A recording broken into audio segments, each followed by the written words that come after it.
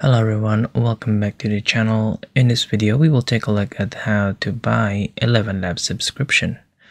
Now all we need to do is just go right on ahead and choose any browser, and then let's go ahead and search for Elevenlabs right here. Now we can go ahead and go to the Elevenlabs website itself, where we can go ahead and sign up if you haven't already. So I'm just gonna go ahead and sign up right here. Now once that you have signed up or you have gone ahead and signed in, you should be able to see something like this.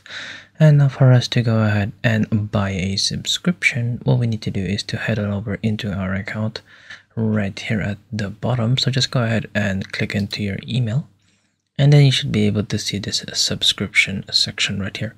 So just go ahead and click on this.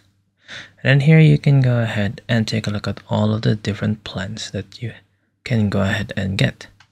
So at the moment I am currently subscribed for the free version, but there are some multiple options that you can go ahead and choose.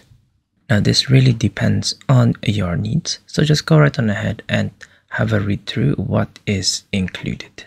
Now don't forget that these are on a per monthly subscription, so this is how much you're going to need to pay each month, and just go right on ahead and choose the best one for you. You can go ahead and pay via all of these different payment methods right here. And then once that you are happy to go ahead and subscribe to a specific option, just go right on ahead and click on the button underneath it.